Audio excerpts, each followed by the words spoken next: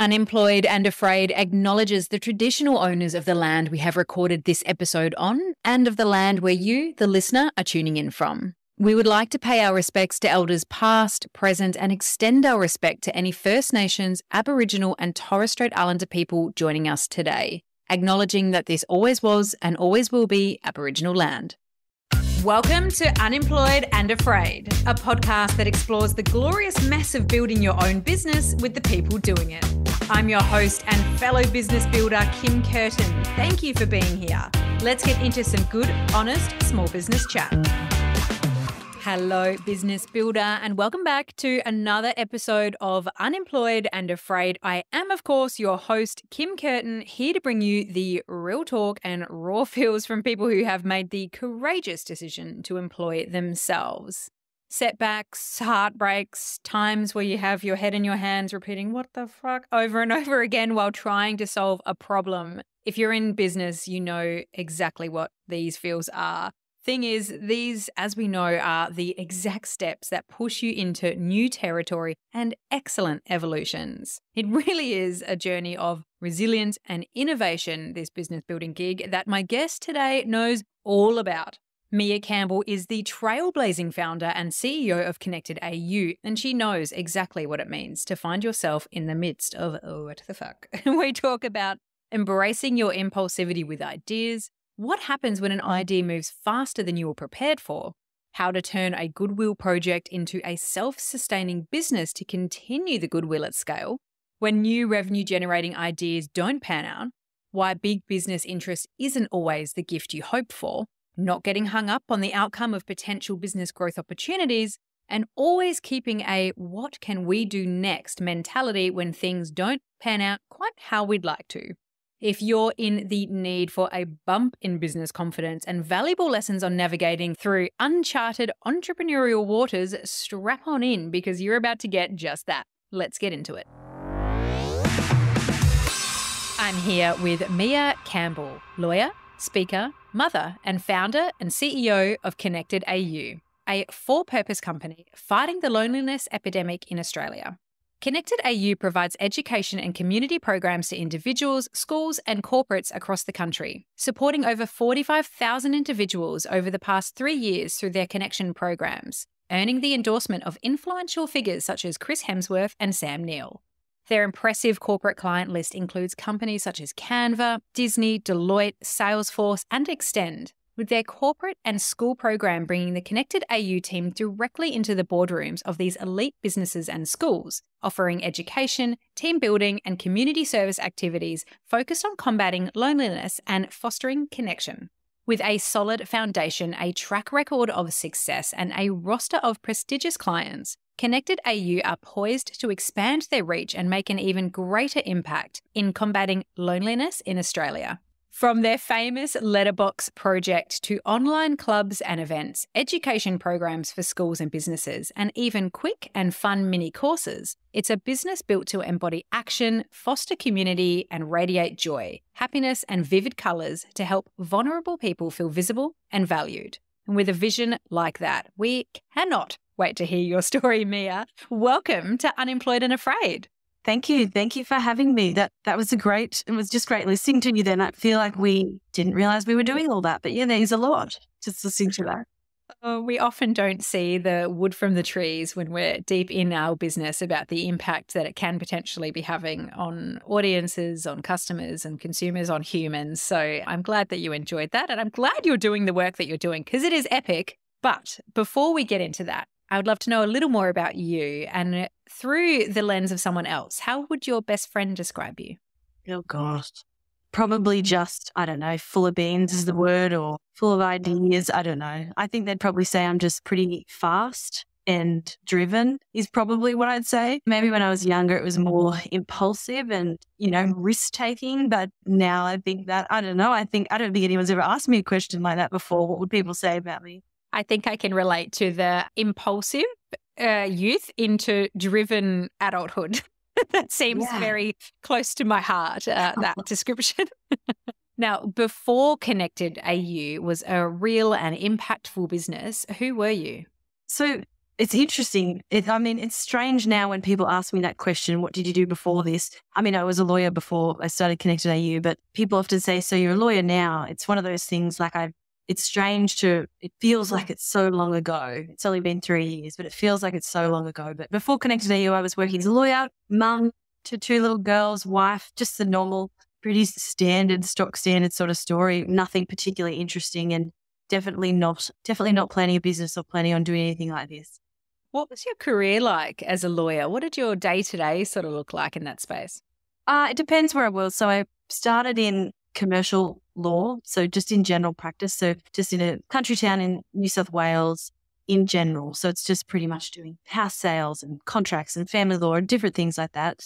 And then I moved from there after a while to juvenile justice. So I worked for Department of Justice, juvenile justice, and that was really, really impactful. That was amazing. I absolutely loved that work and that job. It was, the feeling of just really making a bit of a difference, I suppose, and interesting work and getting to connect with young offenders. So really enjoyed that job. And then I was actually on maternity leave from that job when I started Connected AU. So tell me about that seed, that inkling of Connected AU, where this idea started from, and what were some of your first few steps into taking it from outside of your brain into real life?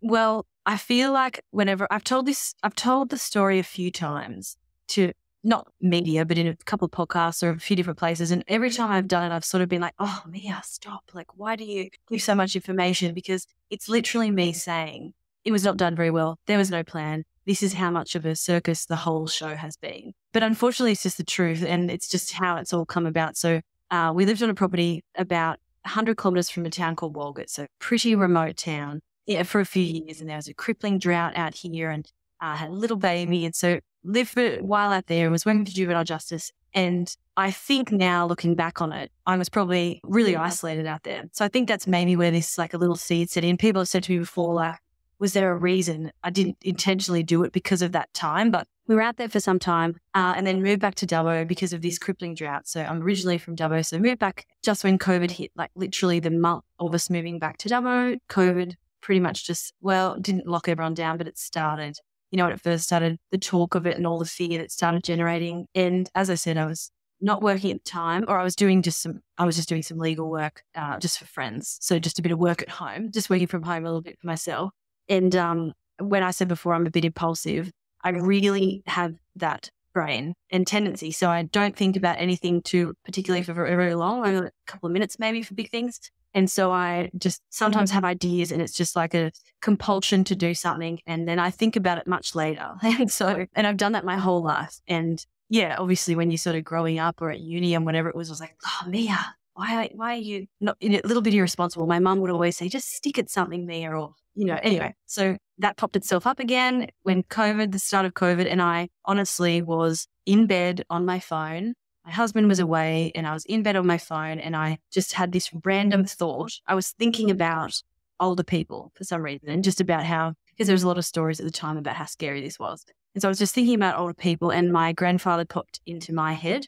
He'd passed away a few years earlier at 95, and he'd had this incredible life. Like, I want to write a book about him, just the war and all these amazing things, Sydney to Hobart and champion showrunner, like all these amazing stories. But towards the end of his life, the last 5-10 years, he was your life becomes very small. Your world becomes really small. He was legally blind, totally deaf, really reliant on my family, my mum and his close family to care for him and just be everything, seeing him like his whole world. But he'd passed away a few years earlier. But at that time, I remember thinking, gosh, this would have been really difficult for him when this all started, and just the talk and the fear that was kind of going through. And so I thought about him and gosh, that would have been terrible. And then that led my brain within a few seconds to think of all the other people in a similar situation don't have that really tight, close support network. And then I went on my phone, laying there, I went on a bit of a deep dive into loneliness, connection, isolation. And so just learnt really quickly, like some of it, it's quite startling. Loneliness costs Australia $2.5 billion annually. It's a risk factor. It's an equal risk factor for mortality as smoking and obesity. So an equal risk factor for death if you are lonely as if you were smoking. So huge stats. And this is nothing that I've ever learned before. I was never in the health industry. Like, law is so far removed from any of this. So I went on a bit of a quick deep dive, and then I was just thought to myself, well, I'm just going to create something called Connected AU that name came to me straight away. I thought I'm just going to create something called Connect AU and make some programs to connect people. Went to sleep, woke up the next day, dropped the girls off at school, whatever they were doing, and honestly got my laptop out and literally created. I went to Wix. I Googled Wix. I made a little crappy Wix website. I did the legals really quickly because I knew how to do all that sort of stuff. And then literally made an Instagram page and a Facebook page in the day. And so it was literally all up and running within that day.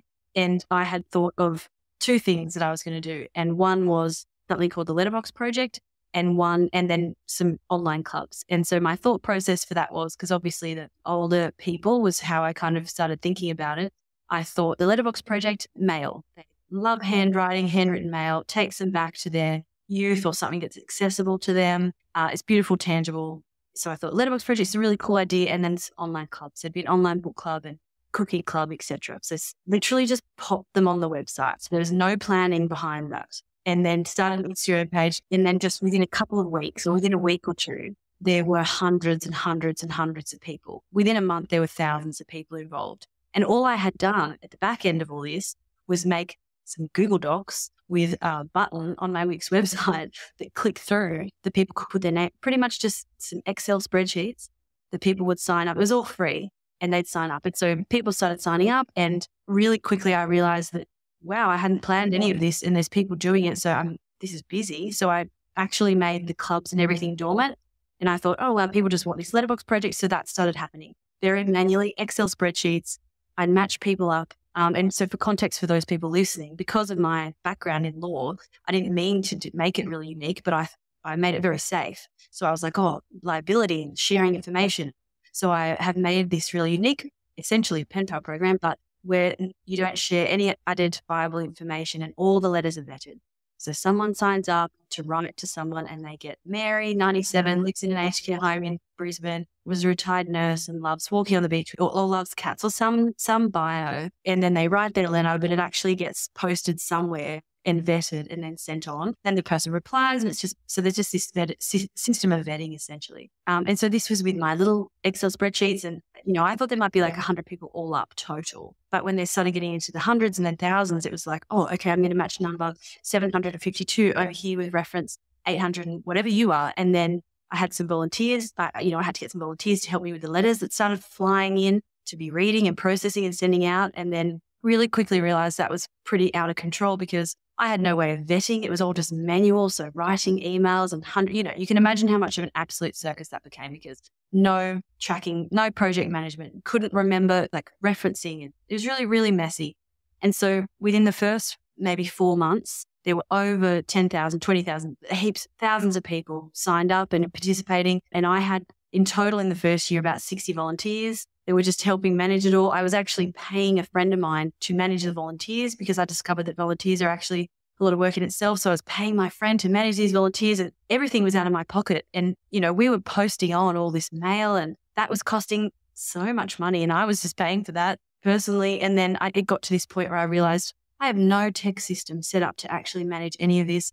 So then I had to engage a tech specialist to build me this special, workflow and all these processes. And then we hit the 6-month mark and media got involved. Celebrities, as you mentioned before, Chris Hemsworth, big businesses were calling, getting involved. As I said, national media had happened. And so by the end of the first year, it was enormous. It was all over the media, long list of these cool people and businesses and all these people wanting to be involved and tens of thousands of people. And got to the end of the year, I think it was about October. And I was at a point of, holy crap, like what on earth is this? And am I going to do with this? Because I can't fund something indefinitely.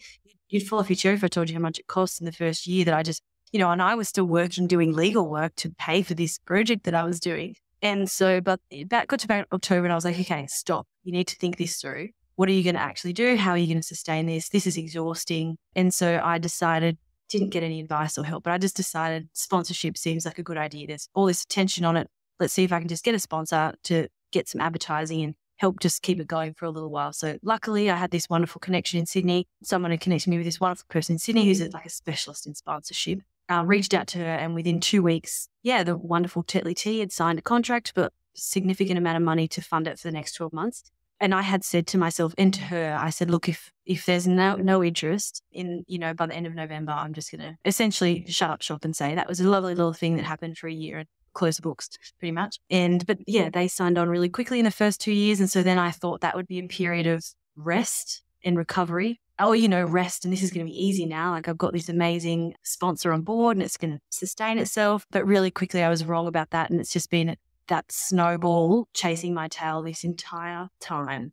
Congratulations to you for surviving through that period, but also just owning that and owning that period. I mean, the best businesses start like this. There's this rhetoric that exists that, when we have something that's going to be both meaningful to us and commercially viable and successful to us, that we go into it this confident individual who has a business plan in place and we run with it and we pivot, we do stuff and it's hard, but we get to the end and it's like, yay, look how fantastic this is. But just, I love how candidly you share about that, because I think the best ideas, if we overthought them in that instance, you may never have gotten started and may have talked yourself out of it a million times. I cannot resonate on the level of which you've just described, but I can understand because I have had a somewhat similar experience in this podcast, which is you start something you want to do because you're passionate about it and you want to be there for people in some way. You want to, make things that you feel you need and other people might need that are going to make the world better and easier to live in for whatever reason. Mine is around encouraging myself and others to actually start a business and keep going with it instead of thinking that you can't do it because you're not making, sell out within 12 hours and $100,000 within 5 minutes. So, yeah, and then all of a sudden you end up with this thing on your hands where you're like, how the F do I commercialize this and make this possible? Because the money that you end up spending, the money I've ended up spending on this podcast, my God, I definitely didn't expect that to happen. And so remind me to get your sponsorship person after this. Oh, for sure. And there's also there's just so many elements to it of when that sort of happens, because not only is there I don't know about you, but I just becoming really interested in things and then just really just full throttle into whatever it is at the time. So there was that element of I'm now interested in this thing, but also the momentum encouraging. And so it was this constant feedback cycle of, wow, this is cool. But then that's also mixed. And so you've obviously had all that, the encouragement and it's pretty thrilling and you're driven, but then there's also there's a whole heap of pressure and the potential to fail. And, the more visible this whole thing got with me and the bigger people that were involved. And, there's also just a huge element of pressure that's on it as well. How did you support yourself through that? Because loneliness, as you talk about so much, it's very prevalent, generally in that older demographic you were talking about that sparked this, but loneliness in business can be really challenging as well. So how were you going through that period and supporting yourself? I mean, it's a great question. To be perfectly honest with you, I don't think I have actually thought about myself and really stopped, I suppose, until this year. And as I said, I'm a very driven person, perhaps obsessive, and the kind of person that if I think about something, I'll just quickly do, I really just don't have a stop in between thoughts and doing things. And so what that means is that there's just this role, I just go into something and I'm so really interested. And so nothing worried me at the time. Obviously I found it really difficult. There's a lot of pressure and trying to figure it out. But in terms of loneliness or business, is this difficult or hard? That didn't really come into it. It was more just, how am I going to do this or keep this going or solve this problem or get this where it needs to be? And it really has just been a process of figuring. I nearly swore then because it's been such a process of figuring this show out, this whole show. And so at the end of the first year, when I was just trying to get the sponsorship, a lot of people were saying, why don't you make this a charity, NFP, get funding, get government funding or grants and whatever. And I thought, so I've had a lot of, that was never a question. I've had a lot of experience in that space and I'm just not interested in it. There's this inconsistency of funding. You're at a cliff edge. And also, you also have to then do things to conform to fit in whatever guidelines it is that's giving you the money. And so I just had no interest in that. I wanted to be able to do something completely free and make an impact. And now I'm a really strong believer in business making impact. It does not have to be. They can be synonymous. You don't have to just be a charity or an NFP to do good in the community. So I was really adamant, got the Tetley sponsorship. And as I said, maybe for a minute there, I was like breathing a sigh of relief of amazing. Like I got rid of all the volunteers. I said, thank you very much graciously, and said, no longer needed. And I got it out of my kitchen table and house and got a little office in Dubbo and hired someone to literally help. And they were just processing letters and doing some admin. And I thought that would be a really comfortable time period. But within that next 12 months, and because of that, because I thought it was going to be, this is going to be good now, we're comfortable, I then opened back up the clubs because of being the way I am and not thinking anything through really. I was like, great, this is perfect. We'll open the clubs back up. So open these 4 clubs back up and online events. So each club would have an online event, open all that back up. And so the second year was just building all these programs back out there. And what happened again, didn't learn. It was really, really popular. And things like the book club, for instance, we have a different book every month and I invite the guest. And so we started having amazing people. Samantha Wills, Australia's biggest retail success story, Majori, was in there. And, over the course of that year, we had some amazing celebrities and just not even celebrities, just amazing authors involved. And so that then grew more attention and more people joined and there was more pressure. And so then it got to a point really quickly in the second year where I was like, okay, in the second year, it's probably only a few months of comfort. Really quickly, this is growing. There's no way this is that ever you're going to get sponsorship that's going to sustain this project. Like there's tens of thousands of people already. Every time a letter comes in and goes out, like, do you know how much a stamp costs? I certainly didn't at the time, did not plan that. That costs money. Envelopes cost money. Someone's time processing costs money. So every time it grew by one person, it just made it more unsustainable, actually. And I realized really quickly, you're never going to get sponsorship for that amount of money. And so I really tried to figure out, how do you do this? Do you make service-based programs or do I, and we experimented a few things. Massive failures though. So I thought stationery and I thought, well, someone suggested products. You've got this huge mailing list. Everyone's loving what you're doing. Get into some products. And at the time we were having all these big brands and amazing people reaching out to us. And Hallmark was one of them. The Hallmark reached out and said, we want to get involved. We don't have any money. Can't sponsor, can't be another sponsor, but we'd love to get involved. Can we be an in-kind? Can we give you heaps of stock? So I was like, great, this will be it. We'll make a product. We'll make a beautiful stationery box with some Hallmark cards and do this lovely thing. And we'll sell that and that'll be sustainable. What? Oh my gosh. Like that was never going to work now. I know that. Who thinks that that's actually going to work?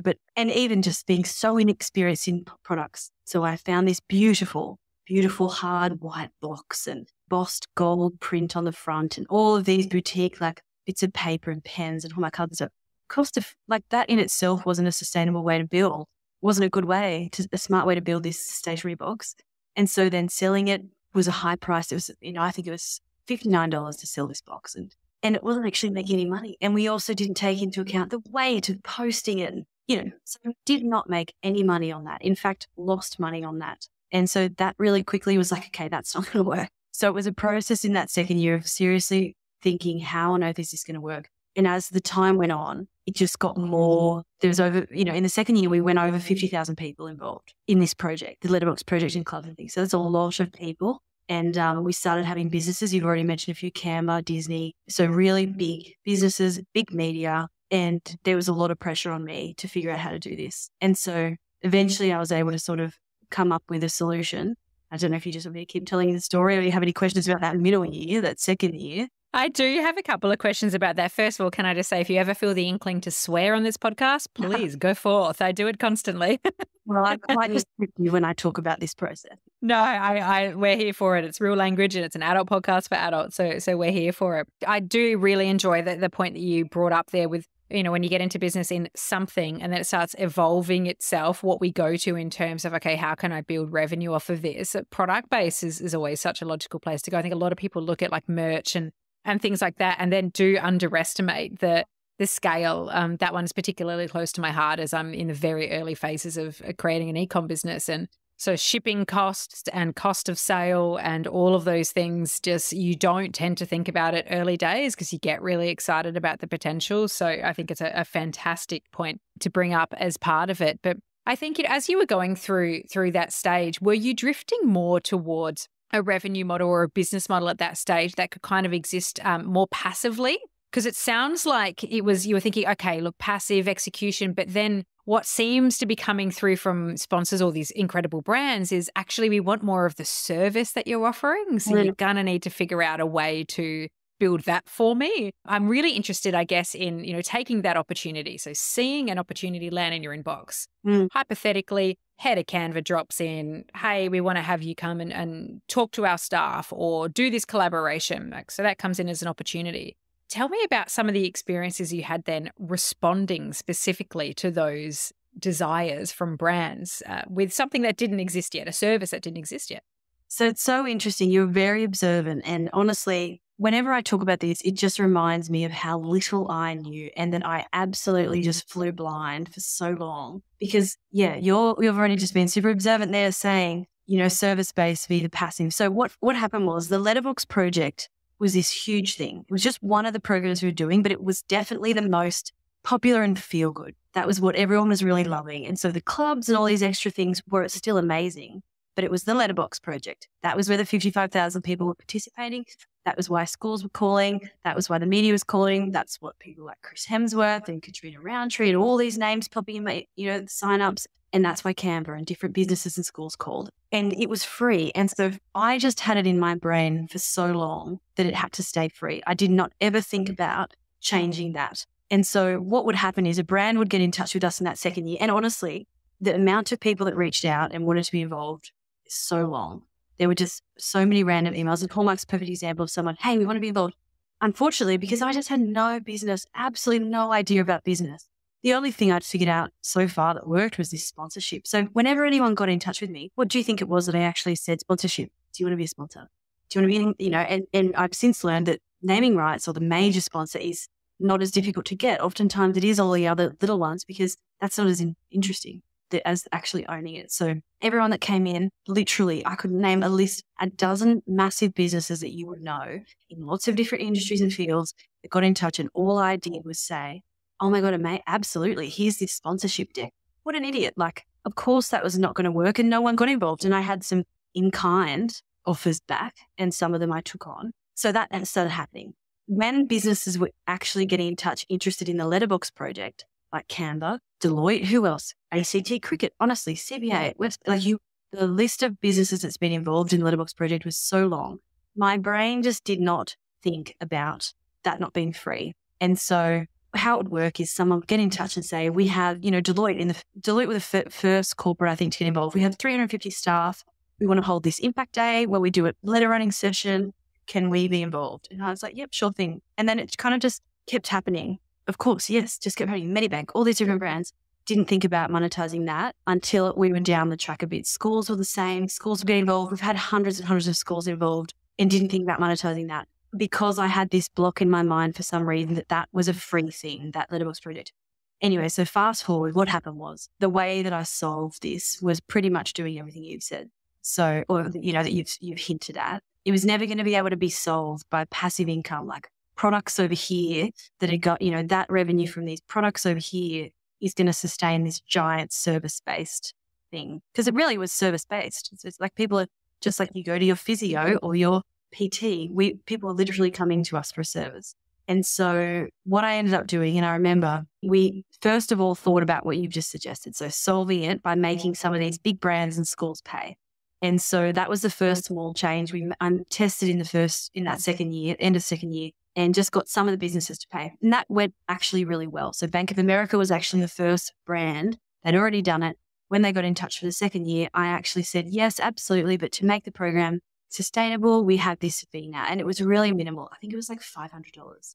And I think they had like hundreds and hundreds of staff. So it's a really, really low cost. And that worked. So we definitely got a couple of those. And at the end of that second year, any corporate who came to us, we said, there's now this fee. And also with schools, there's now this fee. And so that really worked. But we're only talking a couple of dozen. Like we're not actually talking, not enough to sustain something that's got over 55,000 people in it that's costing per letter over $2. So a lot of money was needed. And so again, that was just such a frustrating process because I was like, okay, well, that's working. But how are we going to grow the corporate and the school thing enough to sustain this giant thing? And so we tried all these little things and it was just not going to be enough. We just had more people joining, more demands put on us, demands that were great, but like still demands of like these big businesses being involved, or can you do this for us? Can you do this? Great, incredible opportunities, but it was all costing money and we needed more people. My little one person was absolutely not enough to handle this. And in that 2-year period, we'd had to upgrade our tech twice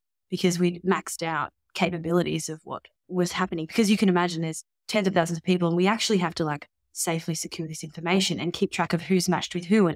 And the other problem was people were wanting follow up on their letters or what's happened here. So it was just a giant mess of everything. So I was having to hire more people. And then again, it went back to me funding it. So I didn't ever pay myself when Tetley came on board, but then it went back to me funding, not only not paying myself for doing this, but also funding it. And so again, it was just a really frustrating thing. And I remember it just got to the point where I was coming back from the coast, end of year 2, driving back from my dad's coast. And I honestly was, I think this is weird, but I was talking to myself saying, like, just think, like, brain, like, you are intelligent. Just think of a solution to this. And so I was just driving along and I thought, okay, I'm going to make this monetized. So everyone, and also a little bit of frustration and resentment came in as well when there was thousands of people and you'd get the occasional email that's, oh my God, I haven't got a reply back to my email that I sent 2 days ago. And I was like, well, oh my gosh, do you know, you have no idea what's, and so there was a bit of resentment developing as well. Like, this is free, guys. Like, what on earth? And so it got like a bit of frustration, a bit of anger, and a bit of just trying to fucking solve it. And I was like, okay, I'm going to monetize this. I'm going to make people pay. I'm going to make this a membership. I didn't actually know, hadn't researched memberships or subscriptions, didn't think about that, but I thought I'd make people pay a small monthly amount. And so in the car, I was like, okay, Googling, what's that? Membership, subscription, membership, monthly recurring revenue. Had never heard of that before, but I was like, great. So I threw on this podcast on the drive home, this basic like memberships 101. I was like, okay, so I'm going to do monthly recurring revenue. That's what's going to happen. And I literally got home and I thought to myself, I'm going to put this on a paywall on the website tomorrow. And my test, again, like I did in the very first thing, I was like, if no one signs up, that's the answer. And I'm going to shut the whole show down. It's over. Just because this is sustainable. Who's doing this in life? And so I did it. And the next day, literally woke up, bang, bang, bang. I think I Googled like member stack, whatever. And I just literally put a paywall on. And so anyone who came to join anything then had to pay. It was so modest. It was like $5 a month and $45 for the year. So because I couldn't get out of this concept of it had to be about free for everyone. Anyway, so that happened, made that change. And that was really, it was easy at the time. But the reason it was so low cost was this, the notion that it had to be free or feeling like this thing had to be free, even though now I've learned, and everyone now, even Lifeline we're chatting with and all these different places, there's so many reasons not to make things free. People don't value free things. People don't, all of these different reasons why it should have been monetized probably really early on. And so that was the test. And the next day I saw what would happen. Do you want me to just keep? Yes, I would. I am dying to know exactly how it felt looking at that in your emails and how the market responded to that, because this is a big fear I think a lot of people have when they put any kind of product or service offering out there for free to then try and convert it into a membership. It's the fear that everybody is going to rain down hell on, you as the creator, or have an opinion, or, the whole thing's just going to go down in flaming glory. So yes, I'd love to know what happened in your inbox the next day. Well, luckily again, I didn't really think too much about it, to be honest. And I didn't worry. I was just like, you know what, this is what I'm doing. This is my solution. And that's the end of it.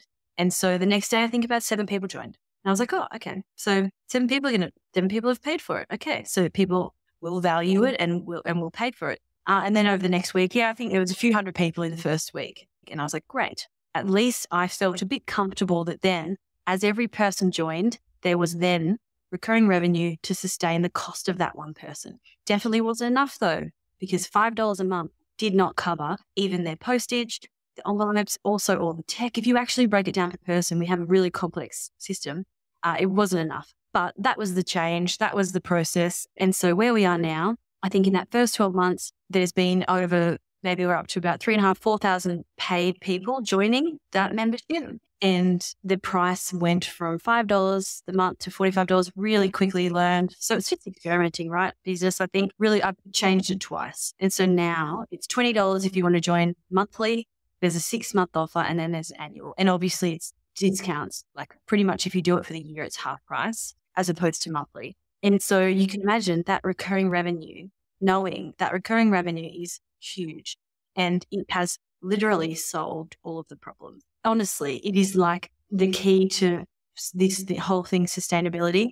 And yeah, and there were obviously other problems and questions. What do we do about the other 55,000 people? And what are you going to offer them? Is the letterbox, is everything included in the membership? So I'm sure there's lots of questions. I don't want to just keep talking though. So did you have any questions about that or? Well, the beautiful part about a podcast about you is that you do get to talk the whole time. So don't you worry about that.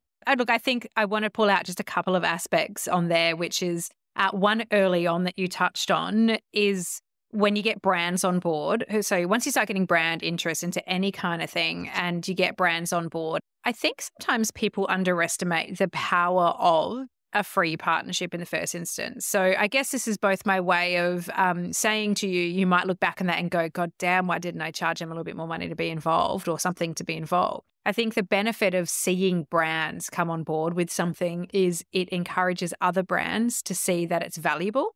They don't necessarily know that that person hasn't paid for something. So it's just, I guess, an accidental opportunity that comes out of that is, being able to show big logos on a website really does raise the prestige level of whatever it is you're doing. And it, so anybody listening who's starting to build something, if you're battling with any frustration about, oh God, it's just, I just don't want to give something away for free. I work so hard at it. There are benefits, but it is a long game, definitely.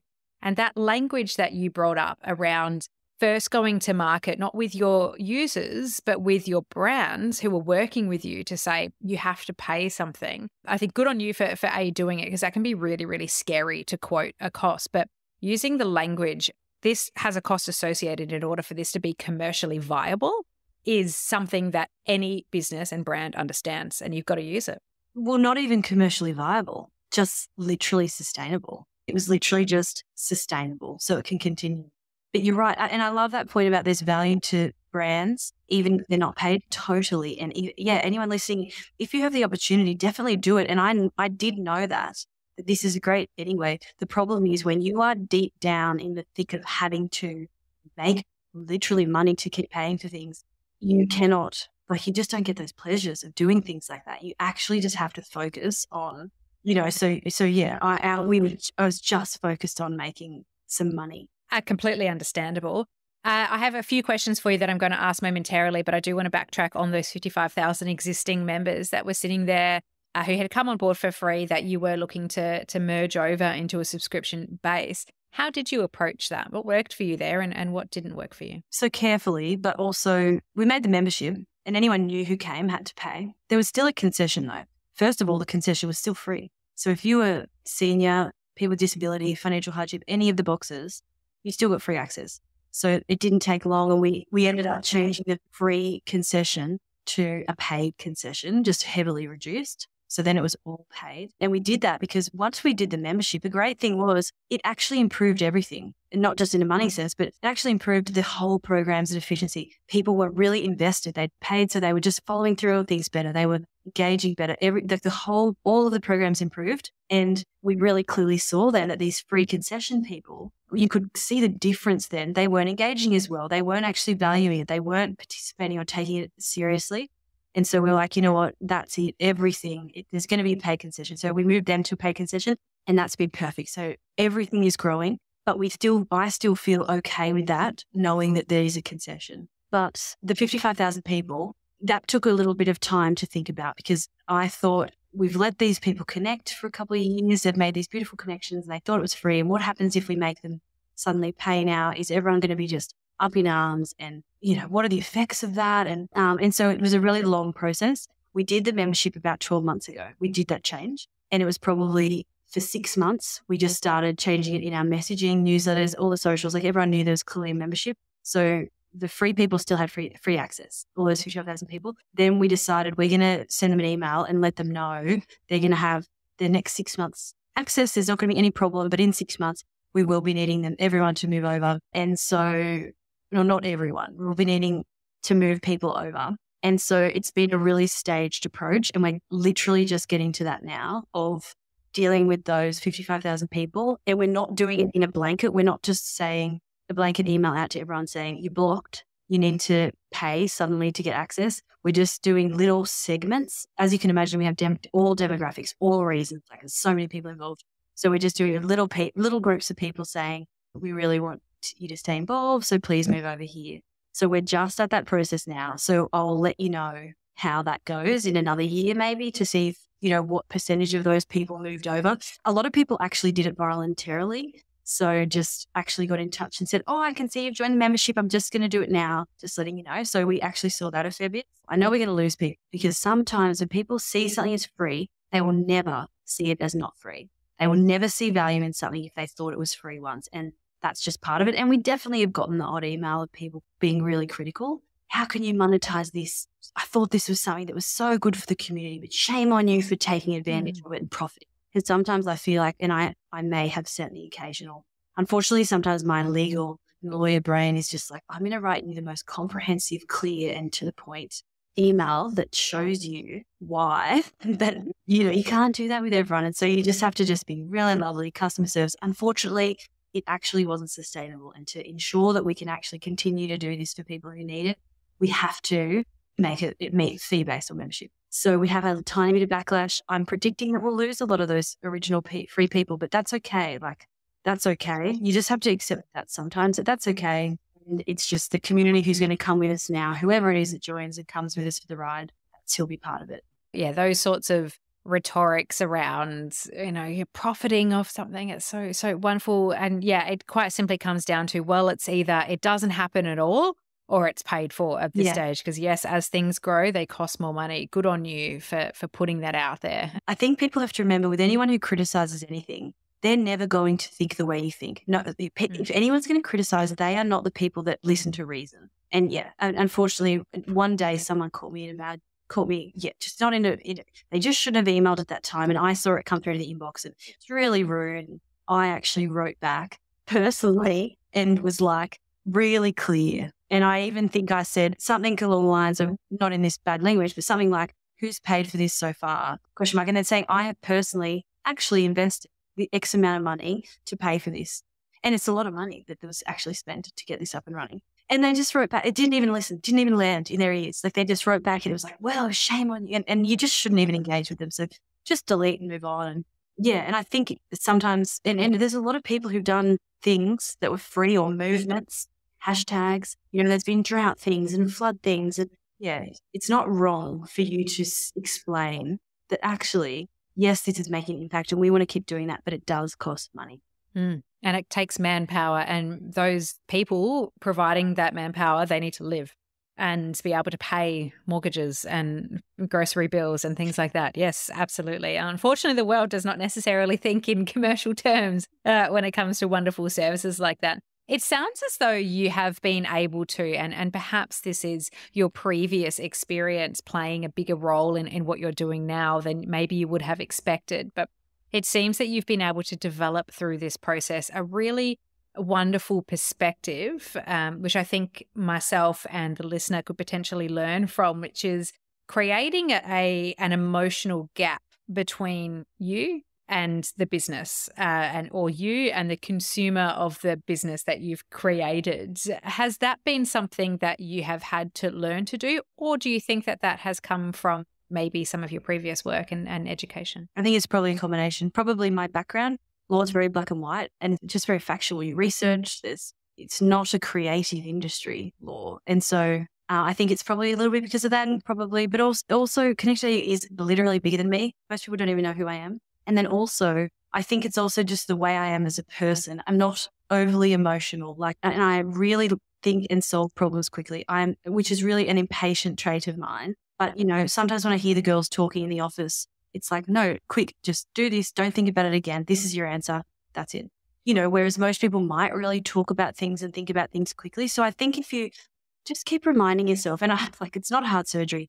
Think, what's the quickest way you can do that? What's the simplest answer to that? Let's not create something big that it has to be. So I think I've got that, natural ability, and has served me well. There's been times along this that's been, trying not to be emotionally all in or invested or, emotionally reactive to things. There's been some massive disappointments, and would have probably really thrown a lot of people. And pleasantly, it just hasn't worried me. Coles is a great example. Coles was a brand that reached out. Their general manager, supermarkets or something, reached out. She'd read about me in Country Style or something. And she said, I'm personally invested in your story, Mea. How can we get involved?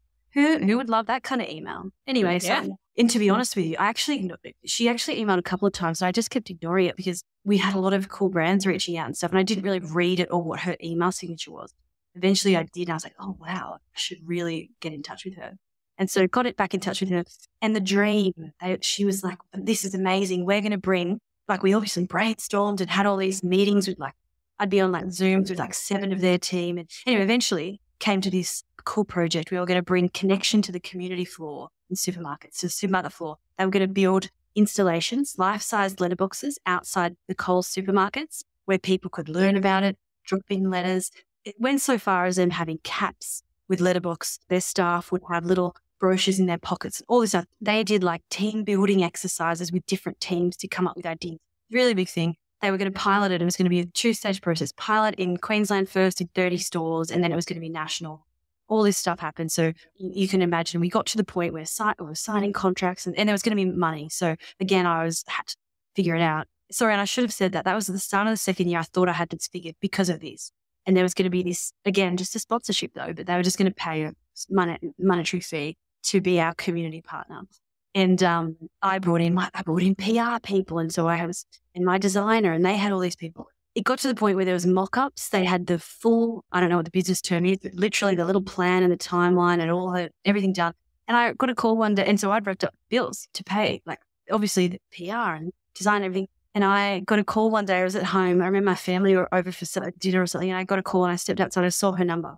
And I stepped outside. She said, Mea, I am so heartbroken to tell you this news. She said, I have just had the funding. I thought I had it approved. 9 of the people who had to approve this, 8 of them had approved it in writing and 1 had verbally said she's on board, but she's just come back today and said it's a no. And I felt for her. Because she started this whole thing. And she was like, I'm so sorry. And then I was trying to, for a minute there, I was like, oh, how can we recover from this? But she was just really, that's it. And so I remember hanging up the phone. Everyone was inside and I literally probably was, I reckon, no more than 30 seconds. I just took a deep breath and I was like, oh, that's disappointing.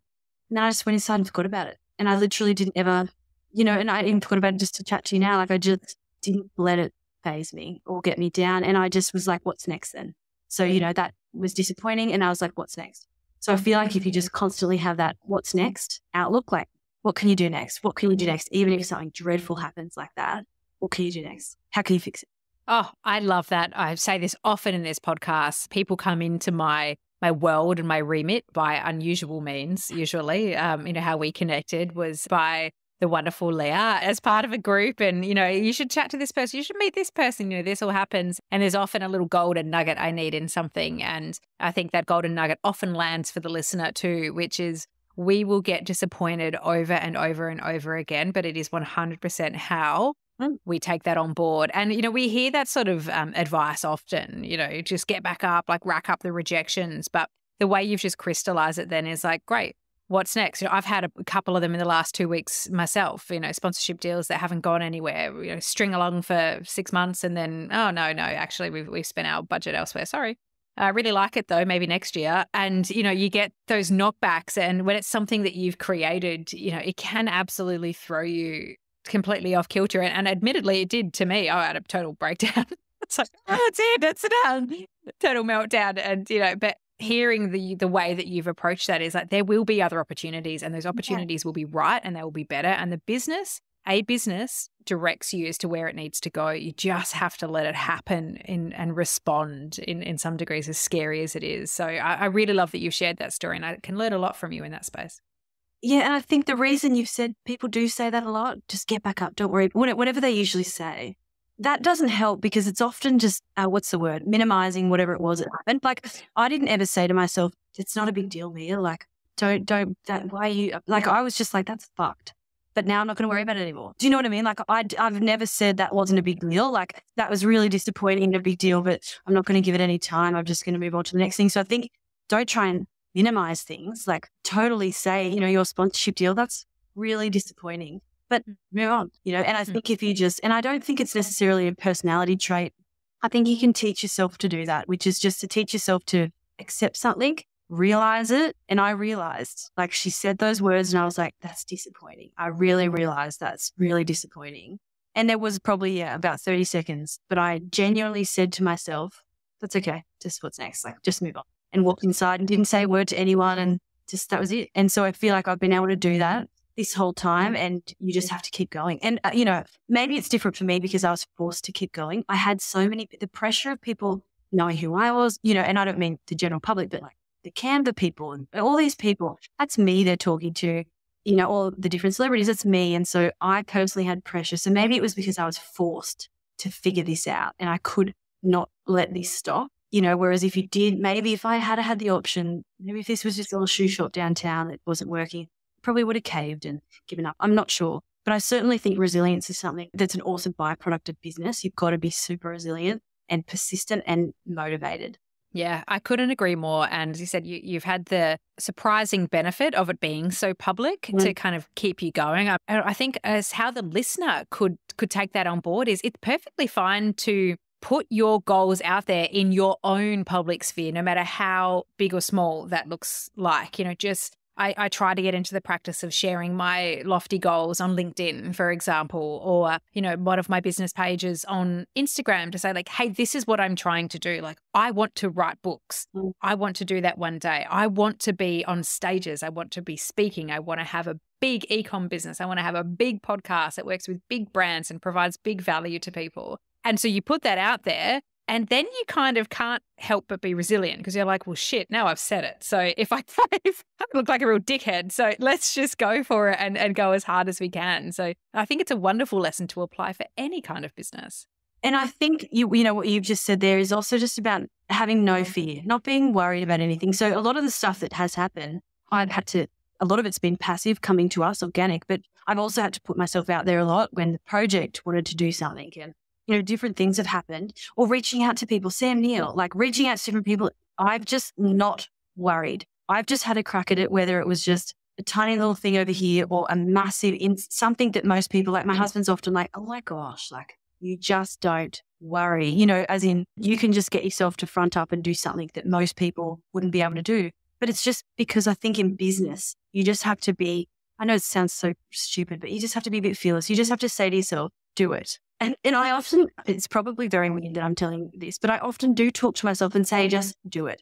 For example, this podcast, we're just doing our own very amateur podcast compared to yours, but it's just to give all our community something lovely in their ears in the lead up to Christmas, which is a really lonely time.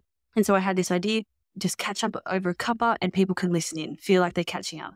And so some of the people that I've lined up didn't even think it through. I was like, I'm going to, Bronte Campbell, Mark Hughes, all of these unbelievable people.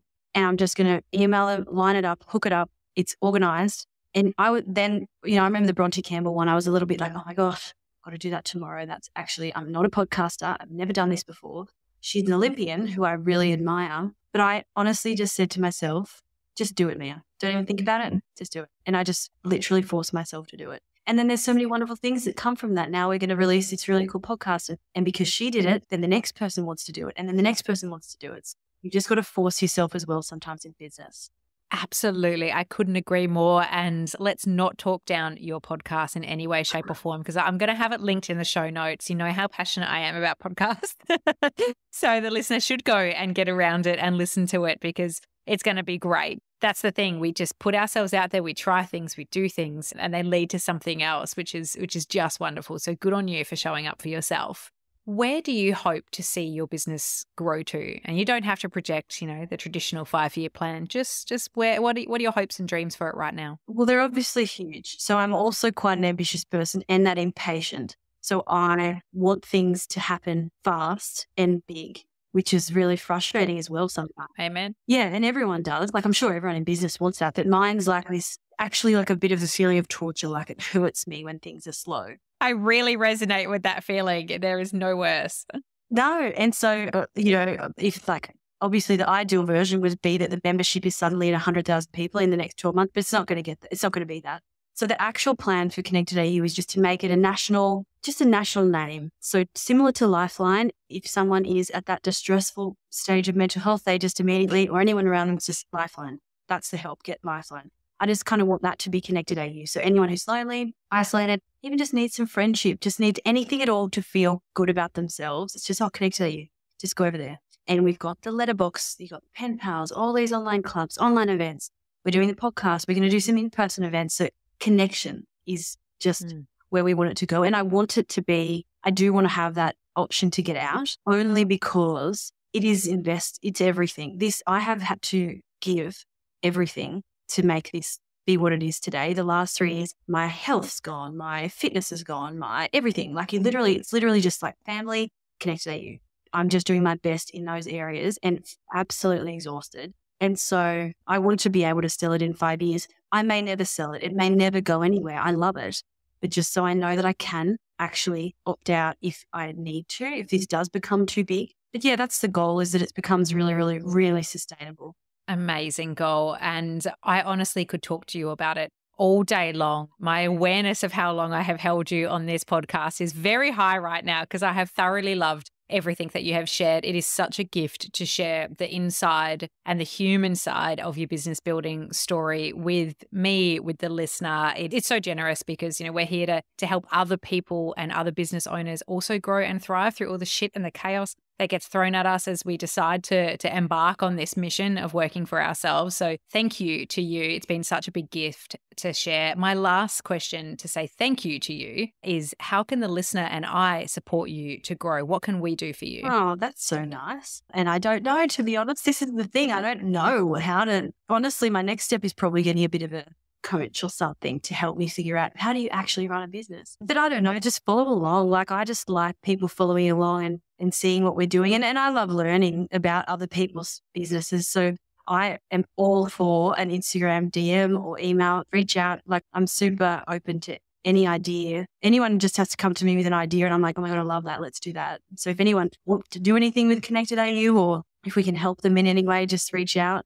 I love what you're doing. I love this podcast idea. You haven't kept me, like, I'm a chatty person, obviously. But also I really wanted to do this and tell you all this because just transparency, I think, is really important. And it's all such bullshit at the moment, this Instagram and everything. Like, I can't imagine growing up in this world for young people, but even just now for ourselves, like, it's very fake. And obviously, if you dive into the stats about mental health and what it's doing to people, it's also very, very bad for us all.